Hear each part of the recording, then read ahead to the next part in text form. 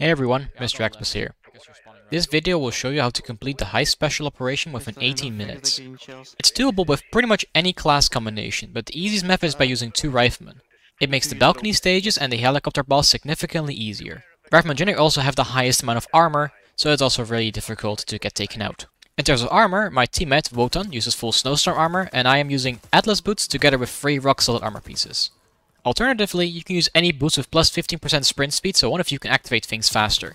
On every balcony, there are 10 enemies spawning per floor, excluding turrets. You can see that the stage is finished if you are able to climb up, or if the doors are closing. As you get onto the main defense floors, one of you needs to always stay close to the cutter, as every wave requires the cutter to be active for 50 seconds, where you have to repair between 0 and 3 times. As soon as these 50 seconds are over, the enemies will stop spawning, and make sure you take out the final enemies as soon as you can to save as much time as possible. On the first vault, the waves are always the same. The first wave has just enemies coming from the front, the second wave also has enemies on the balconies, and the third wave has them spawn on the right side instead of on the front. Then you get to the first boss, the helicopter. On the first stage, just make sure you take it out as fast as possible.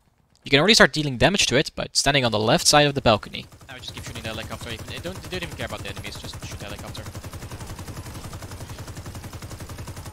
Okay, shoot the enemies down. Nice. As for getting into the vault, let the player with the fastest armor go first so he can get to the balcony first and potentially save a few seconds, although it's not fully necessary. At worst, you probably won't even save anything at all. Every time you go up the rappel, you have more floors to take care of. On the first time, you'll have 2 floors, the second time will have 3 floors, and the final rappel will have 4 floors. On the second vault, the waves are randomly arranged. One wave will mainly have enemies from the front, one will have them mainly come from the right side, and one has them come from the back. And all of these waves have enemies on the balconies on the left side as well. The boss on the second vault is also randomized. You either get the heavy gunner or the helicopter again. The helicopter will take a bit longer to destroy, so you will lose a little bit of time. However, if you just focus on the helicopter just like with the first vault, it doesn't matter that much. As for turrets, the amount increases per area.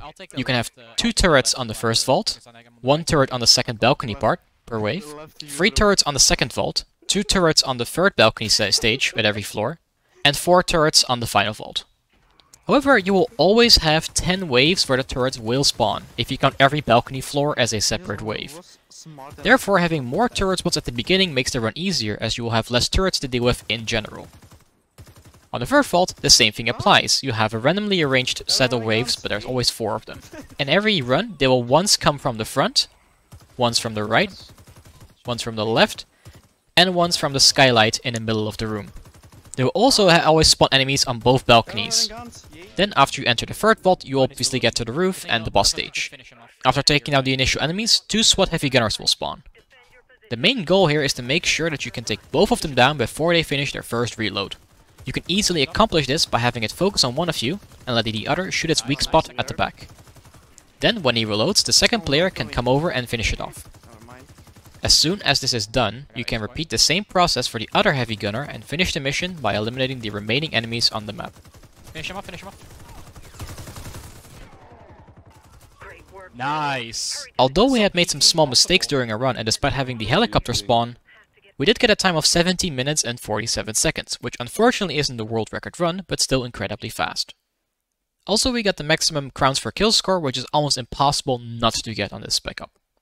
But do you have any other remarks or tips that you would like to share? Or did you try going for a fast time in this Specop yourself? And how did it go? Let me know in the comments or on my Discord server.